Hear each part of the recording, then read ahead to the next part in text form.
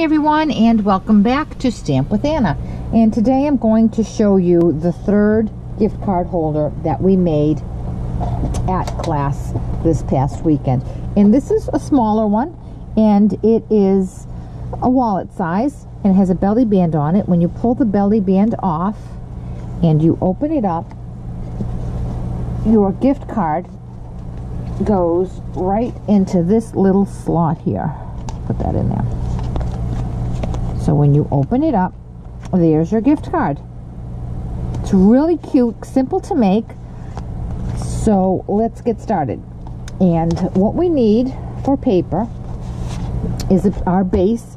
This is real red, and this is 4 by 10. So again, you can get 2 out of 1 piece of cardstock. Then I'm using the from last year's Christmas holiday. It was called Candy Cane Lane, I think. And I have 2 strips that are 4, and this one is 12 inches long. And then I have another piece 4, and it's shorter because I used some on the other card. And I'm going to use both sides.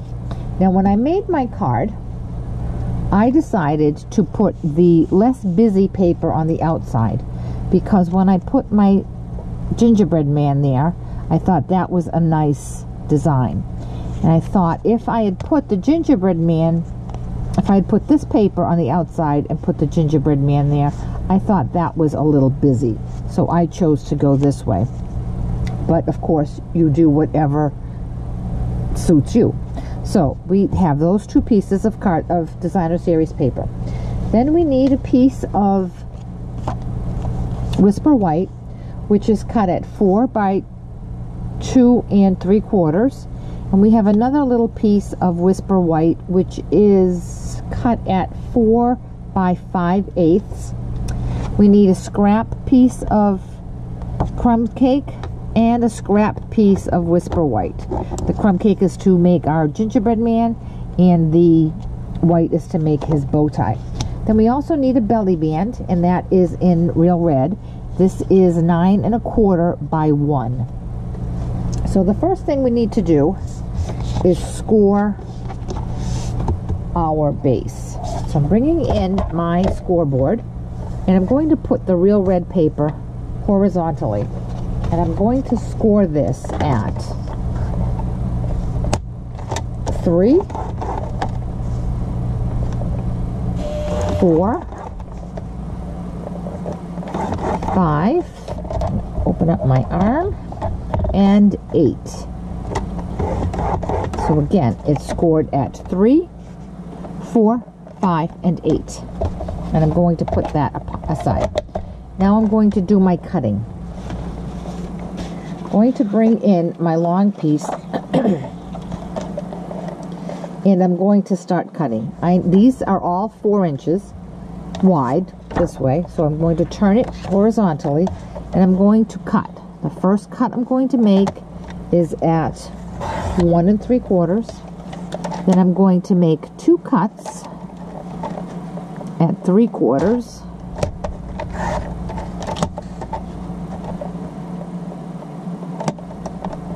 Straighten that up a little bit.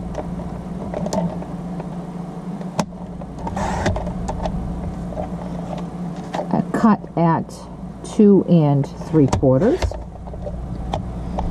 Then I'm going to do another one at 2 3/4. And another one at 2 3/4. And then one more at 1 3/4. So I did it, I cut it going by my notes as I saw each section of where I needed it to be, but I'm going to make it simpler on you. So we need 3 pieces that are 4 by 2 3/4. Then we need 2 pieces that are 4 1 3/4, and then we need 2 pieces that are 4 by 3/4. Okay, so we're going to put those aside. Now I'm going to come in with my card base And I'm going to lay this so that the smaller rectangle is on the top. See, we have a small one, a large one, 2 1-inch ones, and a large one. I want the small one on top. This is the inside of my card. So I'm going to place my busier paper, because that's what's on the inside, and on the top too. Then for these 2 sections here, I want to offset that a little bit and change it up. So I'm going to put the flip side of that paper in. And that's going right there. Then this bottom part here is going to be my Whisper White, because that's where I'm going to sign my card. So I'm going to get these all attached. Okay, so let's get attaching here. So on my smaller piece up here, my larger piece here. I ran out of snail. My order is coming.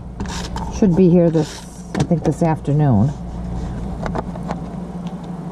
So I'll be very happy. Nothing quite like my snail.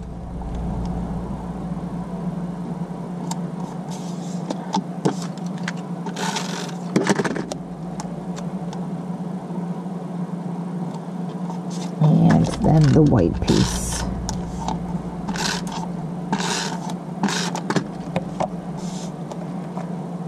Okay, so the inside is all papered. Now, what you do not want to do is just turn this over to do the outside, because then all of your patterns on your paper will be upside down. So holding it this way, flip it. So now you have your large block up here, your 2 small blocks, another large block, and a small block on the bottom. And again, we're going to piece our papers in there.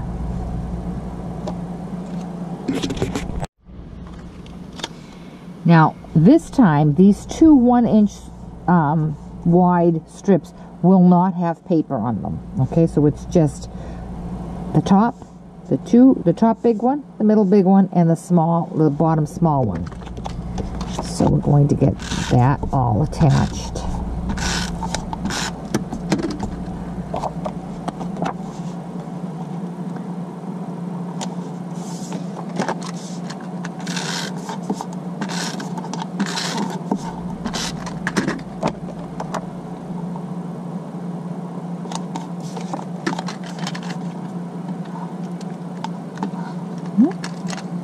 Come on now.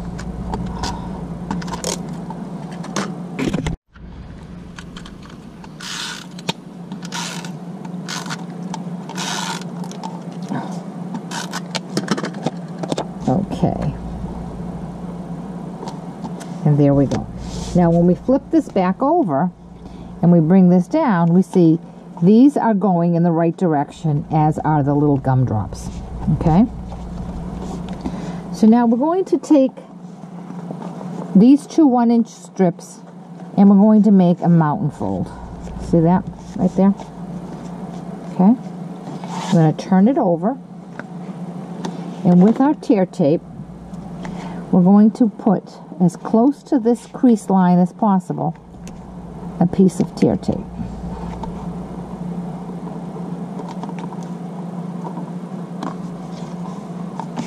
And then 2 shorter ones as close to the edge as possible.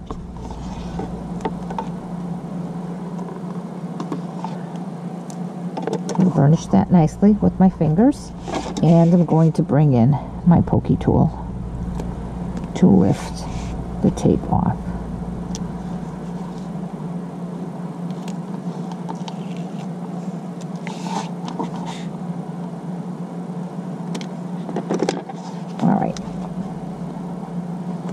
Now, I'm going to just take these 2 and make a valley fold and marry them together and press. And that's where our card's going to go. But of course, this is closed up. So what we're going to do there is we need to cut this piece of designer series paper. Now, a regular paper trimmer, because you're going through 2 pieces of heavy cardstock, is not going to work.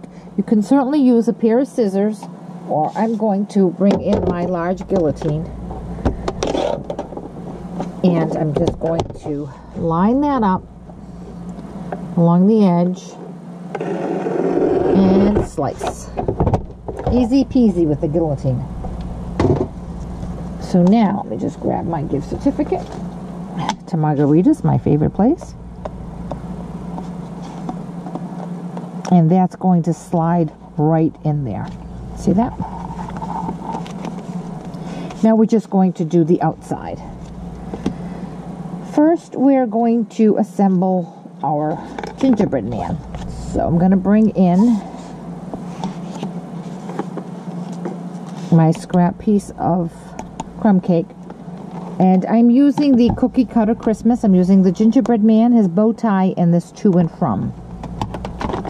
So with crumb cake ink, I'm going to ink up my gingerbread man and stamp him on my crumb cake paper. Before I punch him out, I'm going to take a white gel pen, and I'm just going to accentuate all of these little markings he has. His hair, eyes, mouth, around his collar, his hands, buttons, and down by his feet. And now I'm going to punch him up.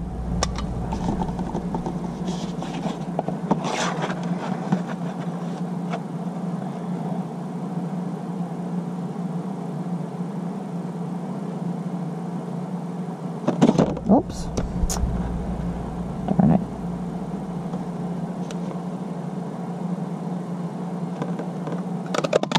There he is. And I'm going to put him aside. Now I'm going to bring in my scrap piece of Whisper White, and with Real Red,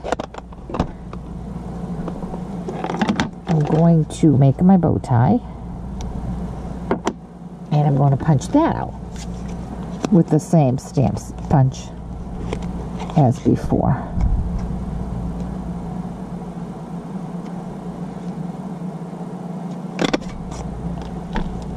Okay, I'm going to put that aside.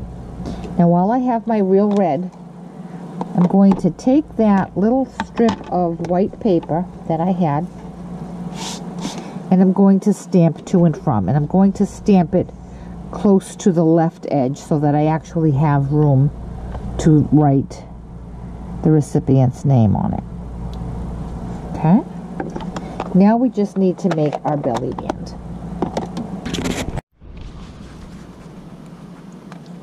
So here's our belly band. I'm going to close my gift card up, and I'm going to wrap this around. I want my seam to be on the front because the gingerbread man is going to cover it. So what I'm going to do is I'm not going to make score lines. I'm just going to fold this over. Press it together, and then remove my gift card holder. And with a piece of tear tape, because this is going to get a lot of, excuse me, movement, I'm going to put a piece of tear tape there.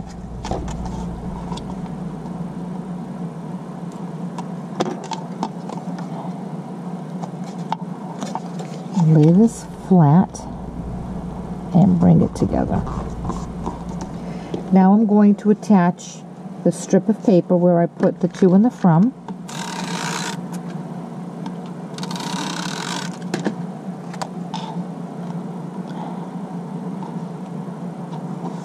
And now I'm going to attach my gingerbread man. And I'm going to put him right over that seam. So you can't put snail all over him because we just need it to cover, to fit the belly band. Okay? And with a little glue dot, I'm going to attach his bow tie.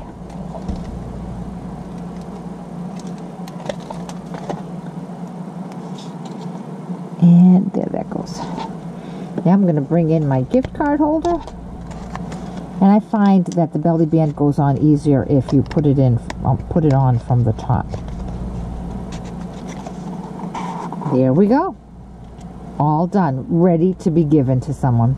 And again, like I've been saying all week, you can certainly make this for any occasion. Again, I can see this with the coffee cafe suite. I keep going back to coffee because I give a lot of coffee gift cards. This would I would use the pattern paper of maybe the coffee beans there, and I would put a cup of coffee right there. When I opened it up, on the inside, I would probably use the paper that has all the coffee cups and the coffee pots and whatnot. And right here I would put a gift card to my favorite Dunkin' Donuts or Starbucks, whatever is in your area. And again, you could do it for a baby, you could do it for birthday, you could do it all occasion, for thank you. You can use this for so many different occasions. So I hope you have enjoyed this project. If you have any questions whatsoever about how I made this or any of the products I've used, please contact me. And you can do that through my blog, www.stampwithanna.blogspot.com. And it's not too late to get your hands on a holiday catalog. If you do not have a demonstrator and would like a holiday catalog, certainly let me know. I'll get one right out in the mail to you so that you can get your holiday products in time for your gift giving this holiday. Thanks so much, and I'll see you again next week. Bye-bye.